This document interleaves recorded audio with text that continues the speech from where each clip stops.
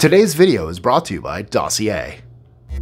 Albert Einstein said, "Reality is merely an illusion, albeit a very persistent one." This saying has become increasingly relevant over the last century as technology continues to transform how we interpret the world around us. We've learned that nothing is as it seems, after several enthralling breakthroughs, mainly concerning particle interactions at the micro scale. Einstein's quote is also relevant in many other ways. Not only cosmologically, since most of those things have little impact on our daily lives, but also biologically. It implies that everyone has his or her own or their own version of reality. Sometimes your reality intersects with the realities of others. Sometimes your reality is yours alone. And sometimes you visit our channel to have yours changed. I'm Mike with List 25, and the following 25 facts will not only blow your mind, but will also make you question everything you thought you knew. But before we begin, don't forget to like, share, comment, subscribe, click the notification bell, join our Discord, do all that fun stuff. With that all out of the way, because I'm going to remind you later, let's go.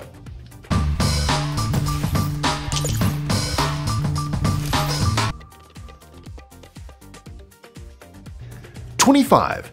Women can smell gonorrhea." Yeah, it's true. In 2011, Russian scientists placed cotton pads into the armpits of 34 men. Only 16 were in good health. 5 of the men had recently been cured of gonorrhea, while 13 others actively had the STD. The pads were removed after an hour. The team then strolled around to the women's side and invited the 18 ladies to take a sniff. The women then described the pads by selecting terms from a selection that included putrid and floral. They were also asked to score the pleasantness of the sweaty samples on a 10-point scale. There was a noticeable difference between the healthy men's pads and those with the STD. Half of the men with active infections were described as putrid, and 32% of those cured were labeled the same.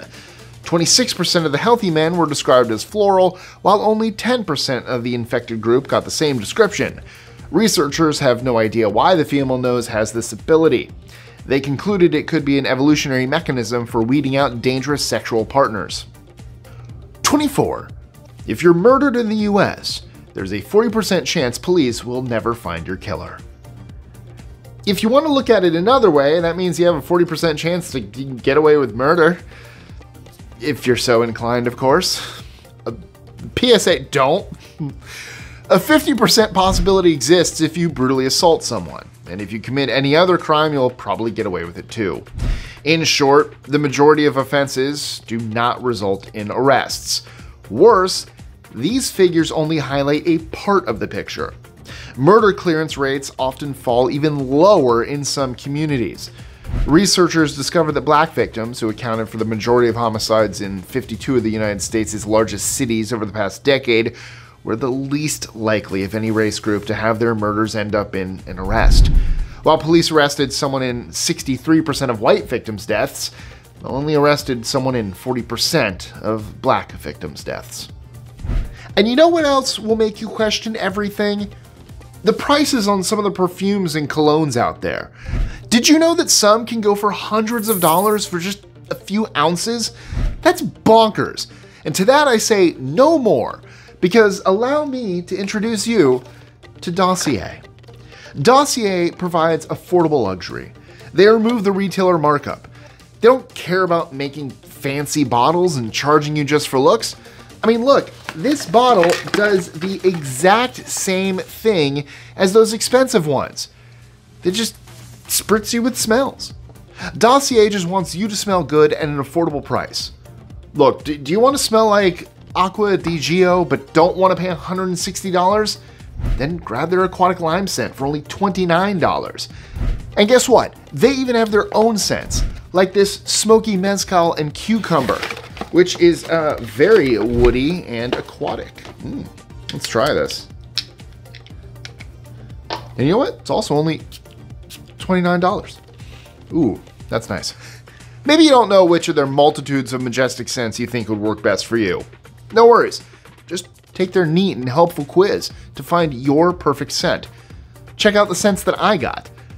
You want multiple scents at once so you can layer up and combine them? Well, they offer great bulk deals, up to a 25% discount and free shipping if you order 3 or more bottles. I know reading or hearing descriptions is vastly different from actually smelling them, though they have received excellent feedback on the similarity of the scents. So, what if you receive your order and it turns out, I don't actually really like this scent? No worries. Dossier provides free returns and exchanges forever. They're also always adding new scents, and they love hearing suggestions from their customers on future releases. On top of all of that, Dossier doesn't use any nasty chemicals, just quality French ingredients. And as an added bonus, they're also vegan and cruelty-free. No animal testing here. Sorry, animals, you'll just have to find other ways to smell nice. So, what are you waiting for? Check out our personalized link in the description below for 5% off your order now and start smelling better for less.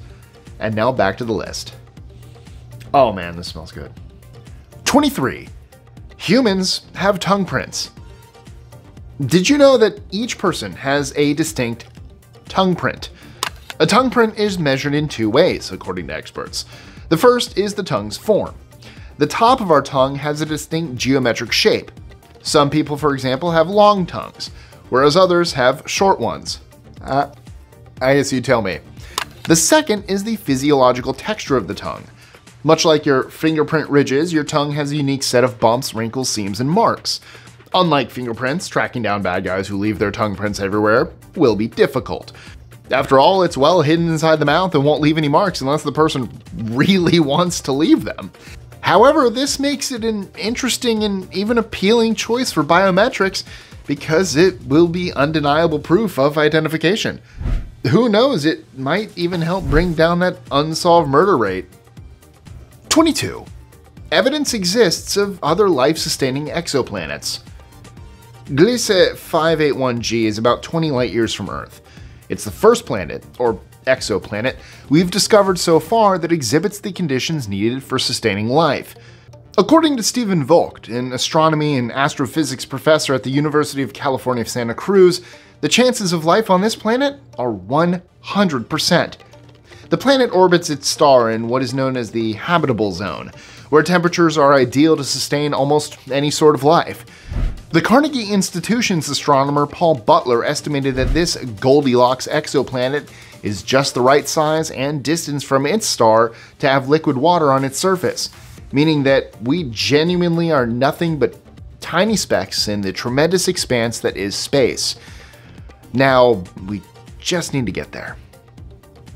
Call it Pandora, find some blue creatures, almost destroy their planet, and it'll be great. I love Avatar. Both of them. 21. We cry in order to survive, amongst other things.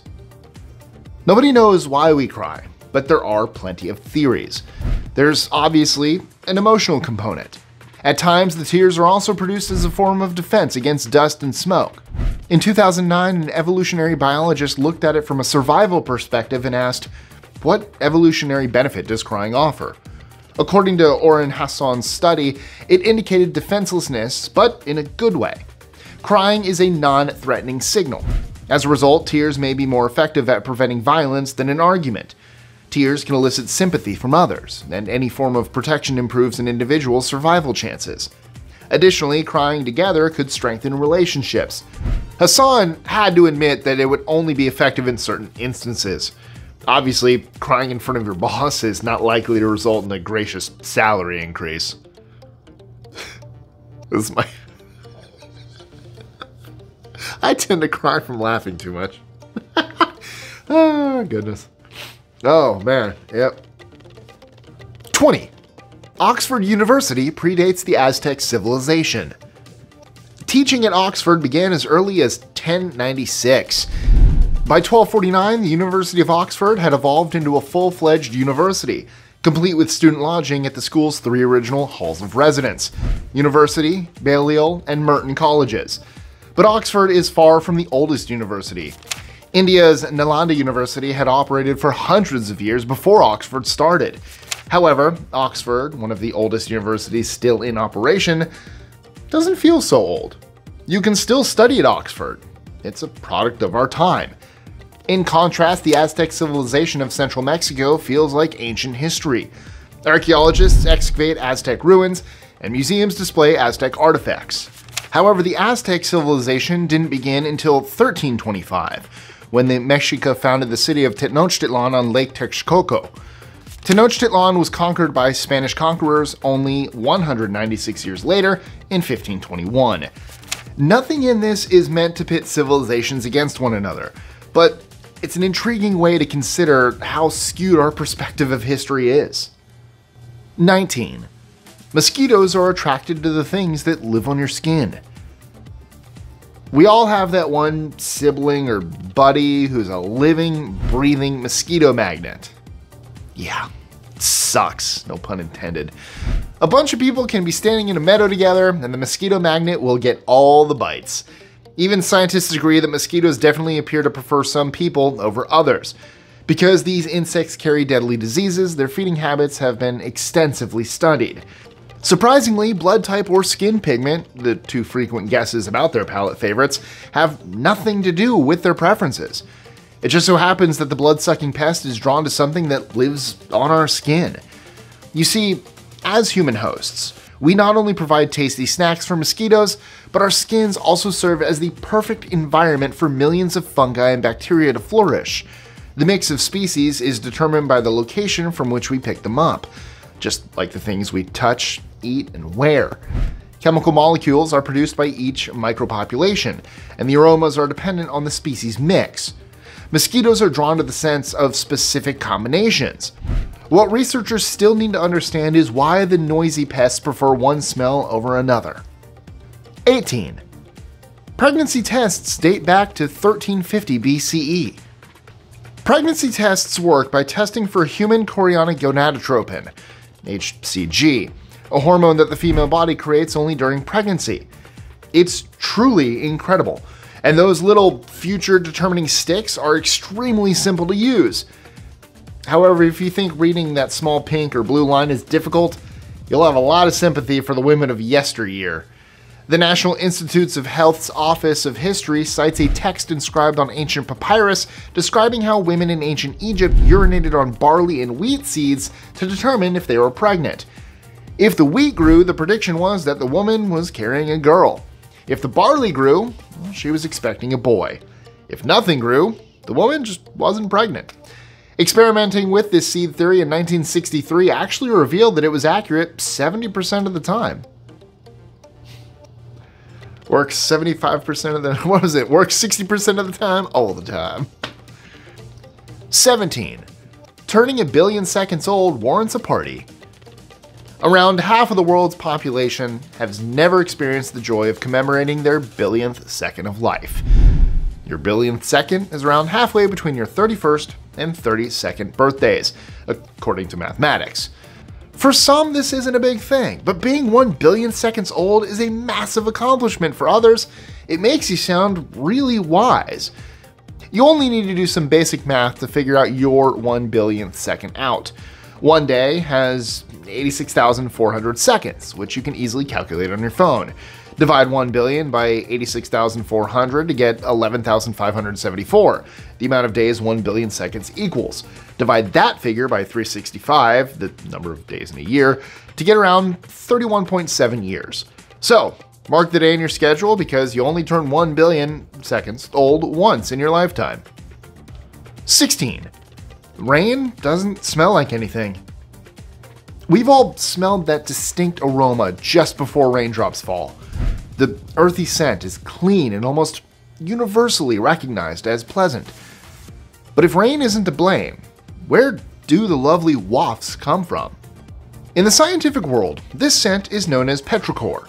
It doesn't come from the clouds or the air, but is a mixture of plant oils and chemical compounds derived from actinobacteria, aka microorganisms. When animals convert organic matter into chemicals, an alcohol called geosmin is formed.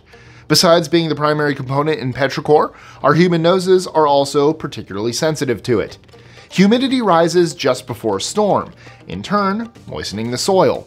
This energizes the actinobacteria and raises geosmin levels.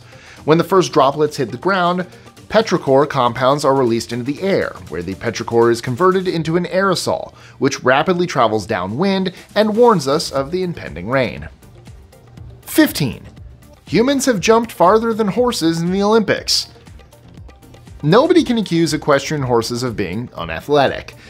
Nonetheless, the Olympic world record for the longest human long jump exceeds the world record for the longest horse long jump.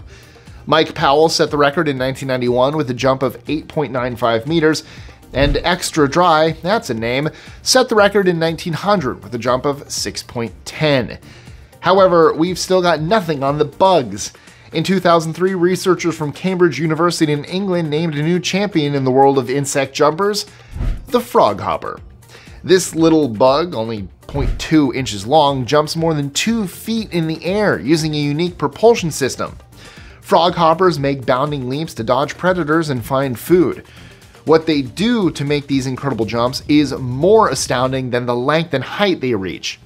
Froghoppers explode from the ground with a force 400 times more powerful than gravity. 14. There's no worldwide food shortage. Okay, hear me out. Most of our viewers wish that you guys could end world hunger, and so do we. It's a fact that people are going hungry. But when we talk about this subject, it's usually discussed in terms of growing a sufficient supply of food or having adequate crops and livestock. But the matter is more complex. The truth is that the perceived global food shortage does not exist. Instead, we have a vast distribution problem and a much worse waste problem. The entire world dumps so much perfectly delicious food, some of it at farms, just for appearing less than perfect before it even reaches people's plates. Not only that, the sheer amount of food that we don't finish and throw out before being prepared, and a variety of other scenarios, has resulted in such a tragic amount of waste that some scientists believe that if we could effectively distribute the food that we are currently producing, we could end world hunger today. And think about it. Next time you go to a grocery store, when you're picking out that produce, what do? You have plenty of produce that looks bad, that you're just like, oh, I don't really like the way this looks, and you leave it. It's perfectly good to eat, but it doesn't look perfect, so you don't take it, and then they get rid of it, even though it could have fed someone. 13. Plants remember when they fall. The following fact has made me look at plants in a very different light.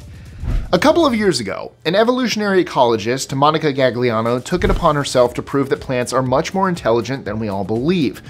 Her mission was to demonstrate that plants, despite lacking brains, can learn and, more importantly, remember. She chose Mimosa pudica for her experiment because it responds to touch by rapidly closing its leaves. Gagliano designed a special shell for the plants that dropped a few feet. Initially, the plants reacted defensively to the drop by curling their leaves. However, after a few drops, the plants began to understand that there was nothing to fear and stopped clamming up. Gagliano paused the experiment for a month for the plants to forget, but they didn't. When the month was over and the shelf was dropped again, not one of the mimosas curled up. A tantalizing clue that the plants recalled their falling shelf and knew it was a safe experience. 12. Subjective reality doesn't exist. Yes, I know this may shock some of you, but it's the truth. Some people have gone to philosophy class, heard that reality is subjective, and come away with the extremely muddled concept that there are several realities around them, and it all depends on how they perceive it. While our personal realities will always be subjective, they will always remain nothing more than our own individual realities. Unfortunately, the truth about our personal reality can never be right. It's simply the faulty lens through which we look at the universe. By the same token, we must recognize that there is only one reality, and no matter how subjectively we experience it, one event happened one way in front of everyone and not in two separate ways simply because two people perceived it differently. Of course, most people already know this fact, unless they've taken too many freshman philosophy classes. 11. There's a cheese eaten with live maggots. Pretend for one moment that you're going on a fantastic holiday to Italy. One of those goals is to sample Italy's famously exquisite cuisine. the savory tomato sauces, margarita pizzas, gelato, not to mention the wine. The list continues. If you're feeling a little more daring, you might like to try the casu marzu. This traditional cheese is the perfect summer delight for some old-school Italians, particularly those who live on the island of Sardinia. Out-of-towners, on the other hand, may simply refer to it as maggot cheese. Yes, it comes with maggots. Live ones. I kid you not. While digging into the cheese, you'd best shield your face with your palm because the maggots are famous for jumping up to 5 inches into the air to escape their imminent deaths. Yikes. Now, I like trying foods. I'm torn on this one. Part of me wants to try it just for the experience, just to say I did it. Not sure I'm gonna like it. This is probably gonna be up there with that time I tried durian. a little more maggoty though than durian. Would you try casu marzu? Let us know in the comments below. 10. Dead people can get goosebumps. Sort of. We had to go the extra mile to confirm the following fact, and it wasn't pleasant. Whether you find it enjoyable or not, goosebumps, also known as, let's see if I can get some in here. Nope. Maybe. Nope. Goose pimples, or goose flesh, are a normal part of the human experience. In fact, every living being will experience goosebumps at some point in their lives, whether as a result of a cold wind or an unexpected surprise. However, what many of you may not realize is that the bodies of the dead can display goosebumps in the same way that the living do. But it comes about in a very different biological process. This uniquely unsettling display is one of the amazing things our bodies do when they begin to decompose. Decomposition begins immediately after death, and the post-mortem goosebumps is, in fact, rigor mortis. 9. The world is not overpopulated. Hold on to your horses, this is an actual fact.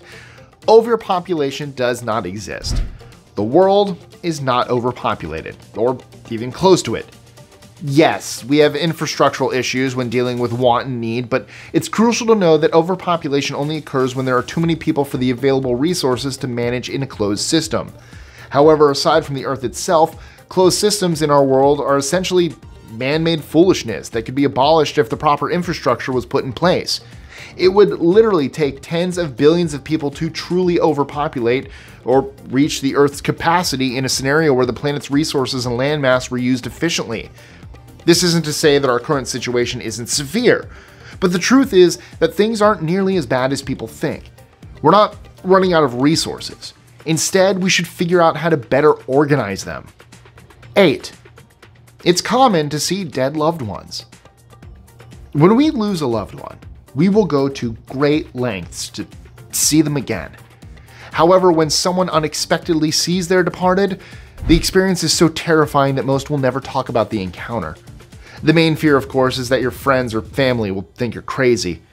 However, seeing or hearing a deceased loved one is surprisingly common. It's even got a name. Scientists call these visions post-bereavement hallucination experiences, or PBHEs, and 6 out of every 10 people will experience them.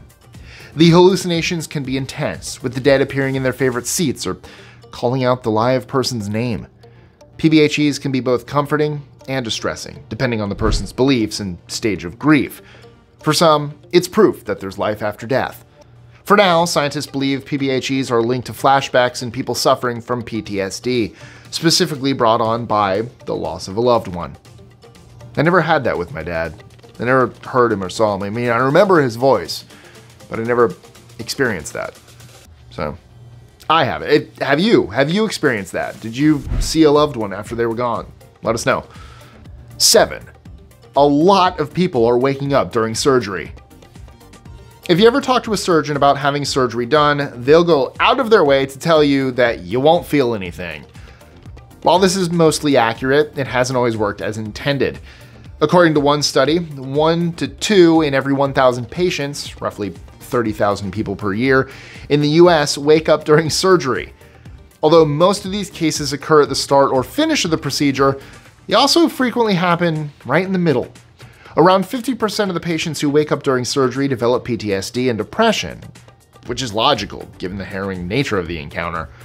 It's exacerbated by the paralytics given with anesthesia before surgery, which prevent patients from alerting the surgeons. Pain may or may not be involved in all cases, but just seeing someone chop you up and do things inside your body is enough to mess with your head for a long time. Screw it, more questions. Have you ever woken up during surgery? I'm gonna ask a lot of stuff. I've never had surgery, so. 6. Scents come off differently to different people. According to William Shakespeare, a rose by any other name would smell just as sweet. However, a rose may not smell the same to you as it does to me. According to a study published in the Proceedings of the National Academy of Sciences in 2019, different people may perceive scents differently due to variations in their genetic codes. So there's a lot of leeway for interpretation when it comes to where an odor falls on the spectrum from flowers to trash. The way a person senses odors is determined by the arrangement of amino acids in their body. A single modification to an amino acid in one gene can cause a person to perceive smells differently than someone with another amino acid combination. As we all have around 400 gene codes for smell, and of those hundreds of genes, around 900,000 potential variations, it makes for an intriguing question. Just what exactly does a rose smell like?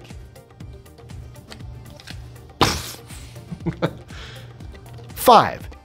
The atoms in one human.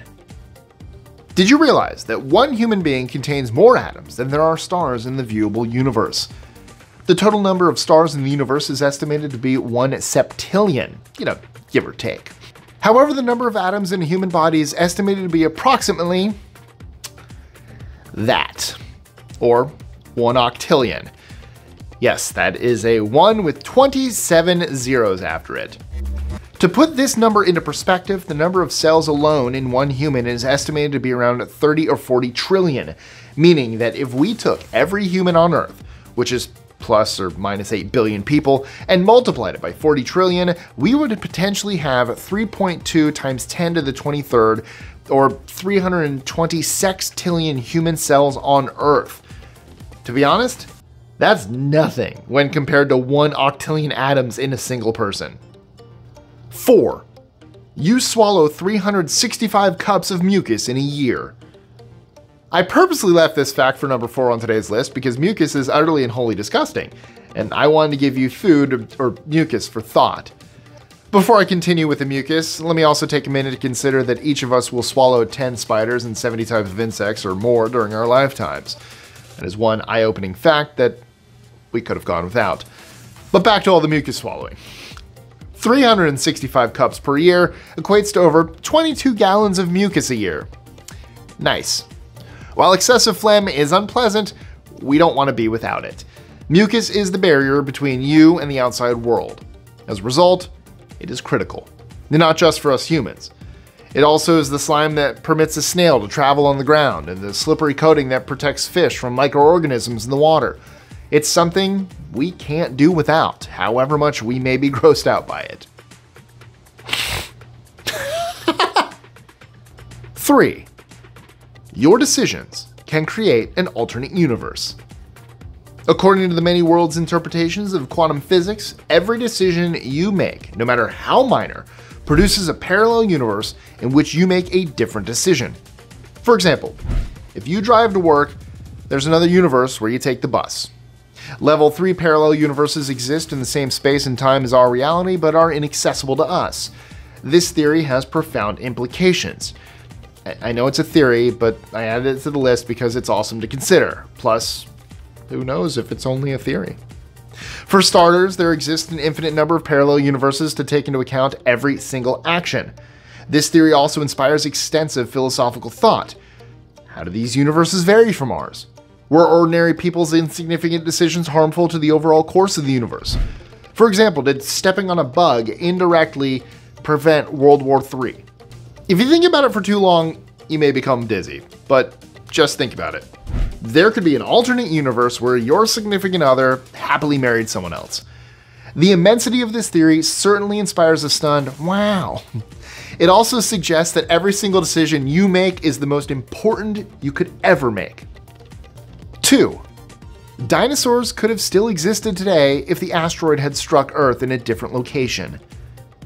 As the BBC documentary The Day the Dinosaurs Died explains, the impact was so deadly because of the location where the asteroid hit. The asteroid collided with the shallow waters surrounding the Yucatan Peninsula, causing a large cloud of sulfur to form due to the underlying gypsum deposits. This cloud caused the global winter, which wiped out 3/4 of Earth's life at the time, including the dinosaurs. If the asteroid had collided with the neighboring Atlantic or Pacific Oceans, it would have melted considerably less rock, including the lethal gypsum. The cloud would not have been as dense, and the sunlight would have still reached the planet's surface, potentially avoiding what happened next. Jurassic Park could have been a reality if the asteroid's trajectory had been slightly different, and it would have been incredible, except for the raptors. Maybe it's good that it doesn't exist. I'd do it. Would you go? If Jurassic Park were real, would you go? Yes, in a heartbeat. For me. Absolutely. No question about it. What's your favorite dinosaur from Jurassic Park? Why is it the Dilophosaurus? 1. The modern world is bad for our brains. It's a well-known fact that the stress and pressures of modern life are intense and of such a scale we've never experienced before. But did you know today's modern stressors can damage your brain's prefrontal cortex, resulting in frontal fatigue? It's a condition that makes people more vulnerable to psychological disorders and other mental issues. Scientists have developed an approach to counter the fatigue for lowering stress and restoring life balance.